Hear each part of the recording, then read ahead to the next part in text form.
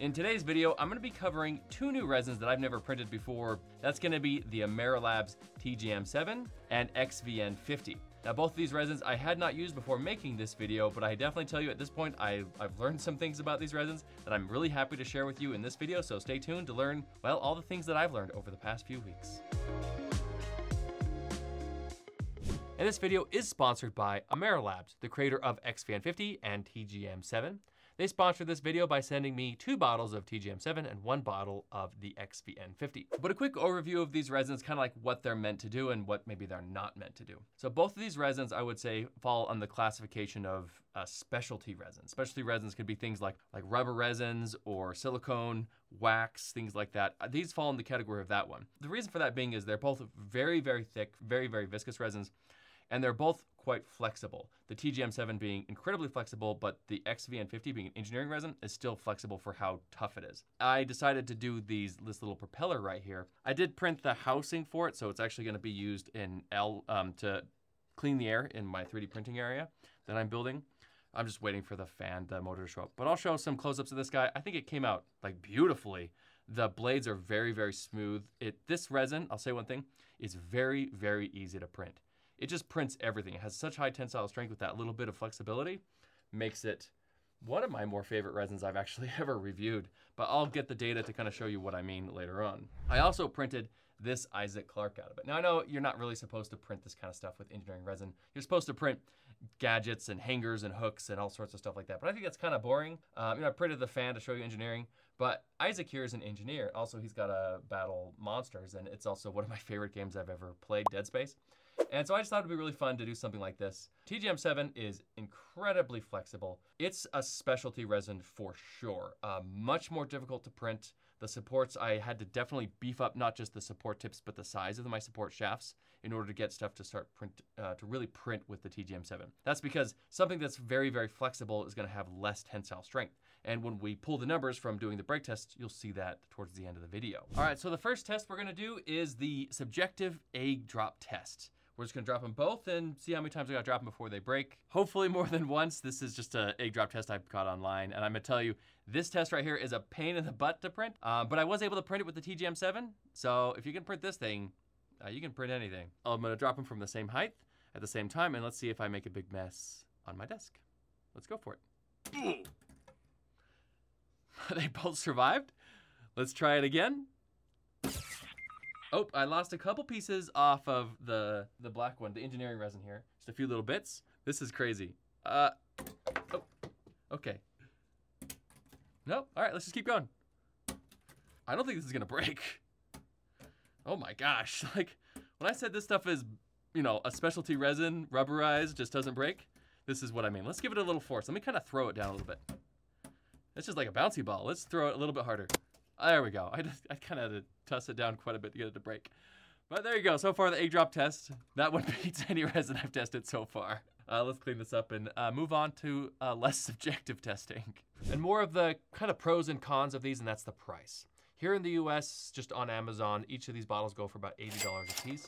For an engineering grade resin, that's kind of normal. They get much more expensive. Some of them are cheaper, but there's some that get quite a bit more expensive for that type of resin. For like a miniature resin, like the TGM-7, the $80 is quite a high price tag. But generally, if you're buying this resin, it's because you're like a professional painter, or you're someone who really wants your models not to break because your time and effort into doing them is worth more than if they fall off. You don't want them to break. Yeah, that's where that becomes a pretty good value if that's what you're in the market for. If you're outside the US, I'm not sure what you're gonna pay for it. Let me know in the comments down below. For this part of it, let's talk about accuracy and usability of these two resins. For one, I guess let's just remove some supports. I've got her shoulder pads right here, which also have some pretty fragile bits on them, so I wanted to print them out of the TGM-7. So let's just go through and rip this off and see how well it goes. That was pretty easy. And it turned out really, really good. These little spikes right here are a little bit fragile, so are the feathers. Let's see, it should just go right on her shoulder right there. Gosh, they came off really good. I'll have to do some close-ups of these, but yeah, very little. So even the fact that I had to increase the support tip size to get it to really print really well, I still think there's obviously some support damage on the top, but it's pretty minor, pretty easy to sand right off. There we go. It goes right in, no sanding required. We've got the bow right here. We can remove the supports on this. Now this is, obviously, there's way more fragile bits on this one, but let's see how it is. Let's just kind of rip them off. I'm being very violent with this. There we go. And nothing broke. Let's think about this one right here. Now we've got the XVN-50 and a little mini right here. Same, all the videos I've done so far, it's been the same mini right here. So I wanna take him off. That's a little bit tougher. And there we go. This has also got some flexibility, but not quite as much. The next one here is the little bird guy. Let's try to get him off. There we go. That actually came off pretty well. Did anything break? This XVN-50 is so easy to print with. The supports just come right off, no problem whatsoever. So yeah, as far as removing supports, both of these resins, it's very, very easy, especially the TGM-7 just because how flexible they are. XV-50 is a little bit harder to remove, and that's kind of what I noticed printing this big stuff as well. It's a little bit harder to remove the supports from.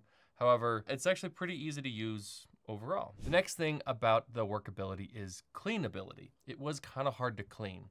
My cleaning process is I have 4 buckets of IPA that I wash everything through in about 3 minutes per bucket, where I'm dunking it in and out of the IPA multiple times to flush it all out really well. I then run it through a ultrasonic cleaner for 5 minutes. I then remove the supports under some heat, and then I run it under a different ultrasonic cleaner for another 5 minutes. And also in the terms of usability is gonna be how easy is this stuff to calibrate. Again, the XVN-50, I had 10 out of 10 pillars while the boxes were still too small. They were so loose they'd fall out. So I was actually able to just continue to increase UV exposure time, get more and more tensile strength out of it, to the point where there is a lot of tensile strength in this resin. It's so easy to print. The downside of that, of course, of being with that high of exposure time. And while I have my computer out, I just want to talk about the close-ups that I took of the 2 HD cubes of the 2 different resins. So first, let's start with the XVN-50. Zooming in here, what I like to look at right here is actually this triangle where the 3 points touch each other.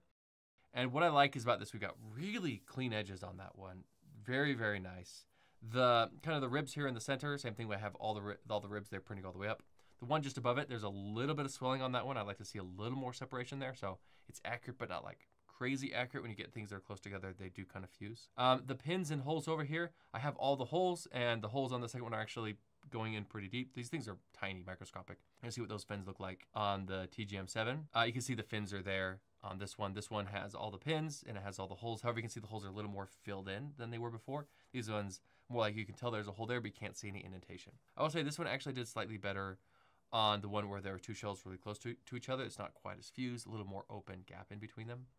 Overall, a pretty accurate resin. I mean, really good. This is like, for a resin that's this flexible, I think this is very, very impressive. And then if we move over to the alphabet side of the cube, this is where I think it kind of shows the difference between these 2 resins, where the TGM-7 is quite accurate for a flexible resin. But when we zoom in and we just kind of look at the small letters, alphabets here, this very small row at the bottom, we're starting to get more filled in, and the letters are just a little bit more pillowy, like they're made of jello or something. It's not quite as accurate as some other resins that I've dealt with. And if we go over to the XVN-50, this may not look very good because it's really hard to take a photo of black resin, so there's a lot of weird light things going on that make it not look as good. But if you look at for like voxelizations or hard edges, you can see that there is much more clarity of the indented letters. The other letters they're not very balloony, they're much more sharp. Overall, it is a more accurate resin. For the XVN-50, they stated on their website that it was water kind of resistant, or you could use it in applications where there would be some water. So I decided to put that to a torture test, where I let them sit in water for, it's been 3 days now since they've been soaking in water. So I'm not sure if that's exactly what they mean, that they can soak in water for 3 days, or they can just be in a high humidity area. But anyway, we're gonna put that to the test. What I'm doing right here is it's just a shrink test where you can, multiple places to measure. I measure them before I put them in the water. I also have some controls right here, each types of resin, as well as like a little puck. I can just kind of weigh them. I weighed everything and I measured everything before I put it in there. So let me go through and just kind of dry these off so I'm not measuring water, and just see how much water they absorbed over 3 days. Number 1 shrunk, which is the XVN-50, which wasn't in water. It shrunk by 0.4%. Not very much, honestly, within kind of measure. All the shrink swell tests are actually within margin of error, to be honest. They're very small. It shrunk over time, where number 2, that was in water, grew by 0.03%. So it definitely did absorb some water, but very, very little. Number 7, this one was in the water. This is the TGM-7. It's definitely much more flexible than number 8. Number 8's very solid, though it didn't show a lot of growth as far as like swelling up. 0.1%, very, very little. So I'd say it seemed like it did well, except for definitely got quite a bit more flexible than number 8, which weird, number 8 actually showed it growed as well. even though it was just sitting there and wasn't exposed to water at all. It's the only one that actually grew a little bit. That's the water test for the AmeraLabs XVN-50 versus the TGM-7. All right, and now we're to what is probably my favorite part of these particular resin videos, and that's taking my little parts right here and smashing them, breaking them in my machine right here. I'm gonna start with this one right here, which is the XVN-50, a name I'm never gonna learn, and then the TGM-7. My prediction is that the TGM-7 on the bend test is actually gonna be the best one I've ever tested. It is incredibly flexible to a point where it's actually kind of difficult to use, it being a specialty resin and all. And then my prediction right here with the XVN-50 is that it's gonna be one of the top performing for tensile strength, but not as well performing on bend. But anyway, let's bend and break it, put it in the spreadsheets, and see if my predictions are correct. And while I'm, oops, sorry, mister. While I'm doing these, I'm gonna put him right here. He's gonna act as my little bodyguard, so if pieces shoot out, they'll just hit him. And I think he's gonna be okay. He is printed out using the XVN-50, because this is an engineering grade resin. He is an engineer, so he should be able to, take a hit, right? I mean, he's also got this armor on to protect him from all the alien creatures that are coming after him, so he'll be my bodyguard. But let me get my safety glasses and we'll go from there.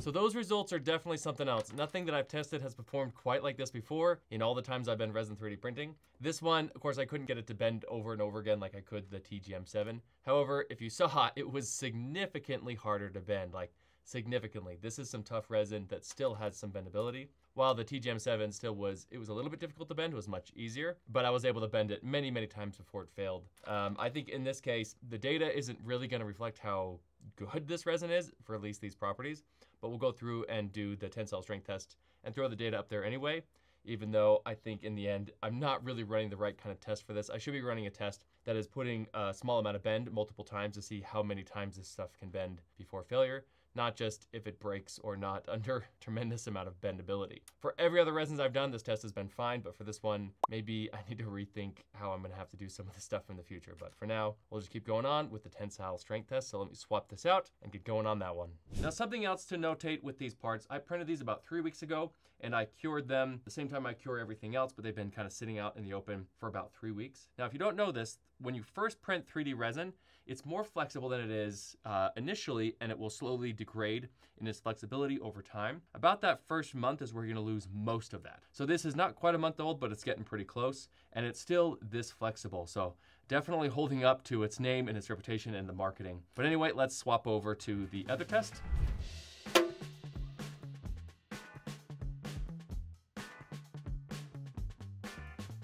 And there we go, that's all the testing done. So let's put this into the spreadsheet and look at the data. I think this one's gonna be a very interesting one.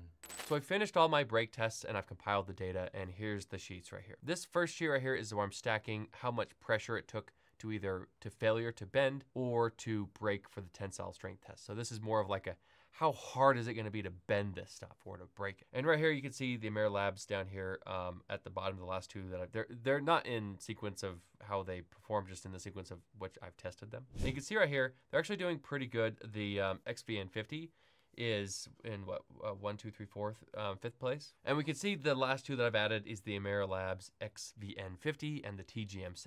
The AmeraLabs XVN-50 is actually doing pretty good over at 5th place. It has quite a bit of flexibility into it, so it would make sense why it's not gonna have the best tensile strength when compared to other resins, which are much more, they're not gonna bend, they're just gonna kinda take a lot of force, and when you bend them a little bit, they're gonna kind of explode. And then the AmeraLabs TGM-7, it is a rather soft resin. It does make sense that it's down here when it comes to the amount of force it takes to bend it. It does bend quite easily. Now let's look at the next one. This is stacked by distance at failure, not distance at break. I used to have this labeled as distance at break, but I've changed it because it didn't actually make sense when I thought about it. So what does it mean to failure? Well, the way that my machine works is that it's gonna push down on the bend test, and eventually it's gonna continue to bend, but it's actually gonna take less force. The machine's gonna notice it takes less and less force instead of more and more and more. It determines that's the point of failure, and that's actually how it's been testing all the resins to make sure that some consistency between all the tests. But as we can see here, the AmeraLabs XVN-50 and the AmeraLabs TGM-7 do very, very good in this category.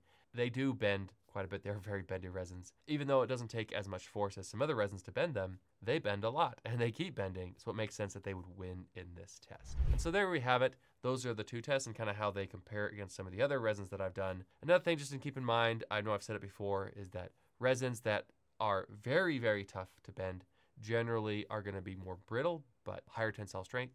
Resins that are softer, like on the shore hardness test, that are softer on the shore hardness test, you can almost guarantee those ones are going to bend much easier. But of course, they're going to be much more flexible and very resistant to like drop test or impact tests or anything like that because, well, they have a lot more at elongation of failure. Let's do a quick race between the two and see how long the round bend tests take me to break. 1, 2, 3, 3. Let's try this guy. 1, 2, 3, 3. Both broke on 3, but this one was a little bit harder to move. This one much more flexible and pliable. But anyway, I think that covers it for this one. You know the drill by now. Like and subscribe to the Lychee YouTube channel so I can continue making content like this for you. And if you could, please, if you haven't already, join us on the Lychee Slicer Discord so you can get help for resin 3D printing, filament printing, or just, well, have a conversation to me. I would love it if you reached out and said hello. And as always, thank you for watching, and have a good day.